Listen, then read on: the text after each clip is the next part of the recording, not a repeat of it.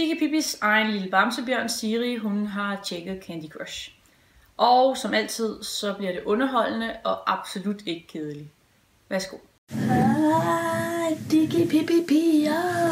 Så det er klar til endnu en ny DigiPippi-video. Det er Siri og bamsebjørn lige her.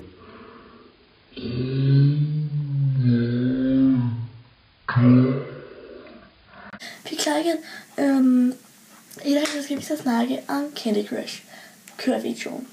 Medmindre du har boet i en grotte hele dit liv omskåret fra afverdenen, så kender du nok godt spillet Candy Crush, som er blevet meget populært, fordi det er så afhængende. Virkelig afhængende. Virkelig afhængende.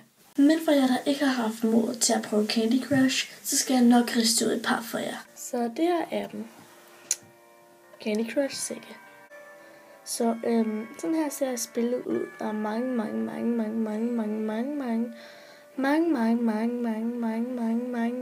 baner.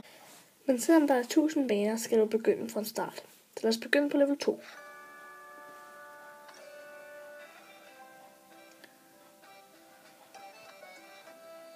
Se, det her, det er ligesom et level, sådan så det normalt vil se ud. Du har nogle træk. Det betyder, at du ikke har uendelige gange, du må prøve. Der er et mål for, hvor mange point du skal have. Du får point via, hvor mange gange du skifter med slægtene. Og her er din score indtil videre. Det her op er nogle special attacks, men dem får du først brug for senere hen i spillet. Se, for at skulle få score og for at vinde spillet, så skal man skifte candies ud, så man får 3 træk. Ja, det er cirka sammen man får. Ja, så hernede, der er en speciel slik. Så hvis vi matcher nogen, så sker der noget specielt. Så får den hele rækken fri. Der er en masse forskellige slags slik, som du så kan udforske i spillet. Ja, der er forskellige måder, du kan skifte slik. Der er 3 i træk, som er det mindste. Den her score skal du have for at vinde. Så ja, det er sådan ligesom spillet. Der er også mange baner, og det er ikke lige så nemt i alle banerne. Det bliver sværere og sværere. Så til sidst, så bliver det så svært, at du nogle gange må gå ud af spillet og køle lidt af, for at komme tilbage igen. Men jeg håber, du vil kunne lide spillet, og jeg håber, du vil prøve det, og jeg håber, du vil spille det rigtig lang tid, fordi det er et rigtig sjovt spil.